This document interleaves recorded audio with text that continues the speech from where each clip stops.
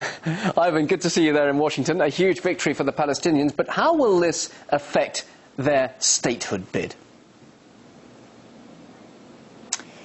Well, I think that, gradually the Palestinians are pushing to get in more international organizations, particularly in the UN. I think the difference between this vote and the one, their statehood bid, is that, of course, the U.S. can veto in the Security Council the latter one, whereas this vote, there's no veto, and it was voted overwhelmingly that people went against what the U.S. and Israel wanted and voted in the Palestine as a member. Clearly, this was so I think the two are separate simply move. because the two are separate simply because of the way the votes are taken and whether the United States can block it or not. All right. Well, this really was a political move to get that UNESCO membership. But nevertheless, what would have been the practical advantages, or indeed, what are the practical advantages of being a member of UNESCO for the Palestinian people? Well, I think, at the most basic level, the UNESCO, it's mostly well known for preserving cultural sites, historical sites. And I think the Palestinians in that area of the West Bank and Gaza feel that the Israelis are trying to, erase that culture. Also, they have programs for women's science, that sort of thing, and I think the Palestinians will benefit from those as well. And so there's lots of programs. And it's indeed, promote further international recognition and understanding as well.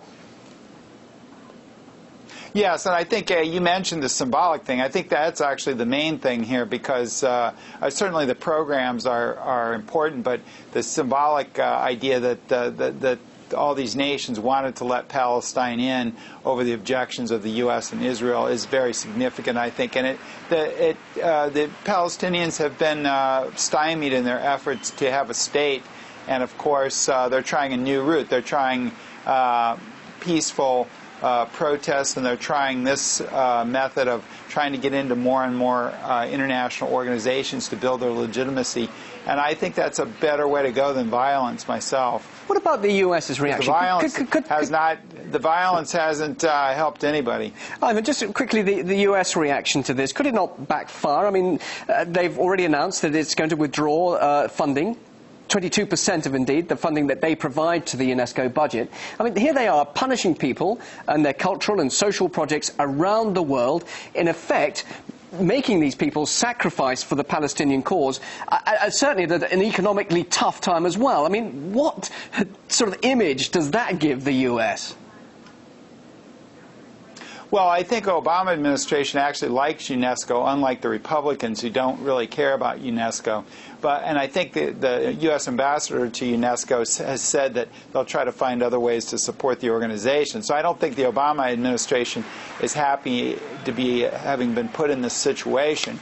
But you're exactly right. That's what it does. It holds a lot of people who are not involved in this around the world hostage to this particular dust up over the Palestinian membership in UNESCO. And I think, it does, this law is very rigid, and it's kind of left over from other places, so another era. So anyway, it's very, it doesn't look good for the U.S. because they're in a rigid straitjacket. They can't do much about the law. They may try to help the organization in other ways. Okay, we'll leave it there. Thanks very much indeed. Ivan Eland of the Independent Institute think tank joining us live.